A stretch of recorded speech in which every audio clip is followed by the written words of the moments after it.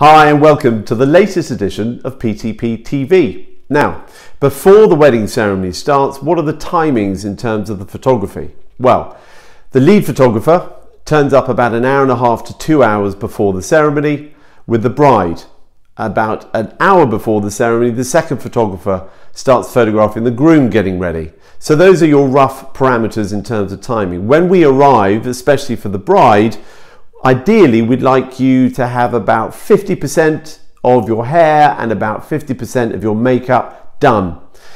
In the dressing gowns, in the pajamas, great. We'll photograph everything without moving too much, without telling you what to do. Just have lots and lots of fun and relax.